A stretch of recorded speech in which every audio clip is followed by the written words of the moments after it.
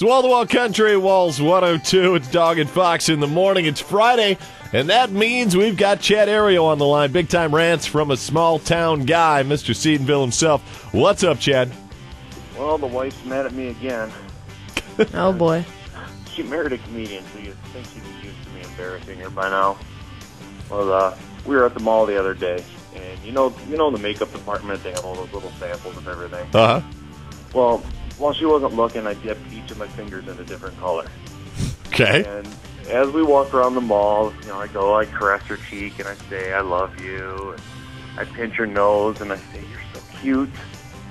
And when she stopped for a second, I even took her face gently in my hands, and I told her, you are the most beautiful woman in the world. And I gave her a little kiss. And the whole time you're putting makeup on her face. Yes, meanwhile, she looks like a deranged drunk clown.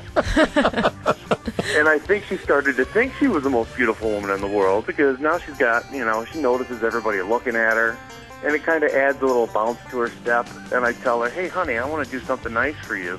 And I take her to that store that does the makeup and spa treatment. Uh-huh. And she's all excited when we walk in. This very nice employee with this puzzled look on her face walks up and says, can I help you? To which I immediately reply, yes. I was hoping you could help my wife out. She has sort of a problem applying makeup. And my wife, who looks confused, says, no, I don't, and then catches a glimpse of herself in the mirror. It looked like somebody shot her in the face with a paintball gun. Luckily for me, I had the car keys, otherwise I'd be walking home. Yeah. That's when you get smacked. No, you're still alive, Chad.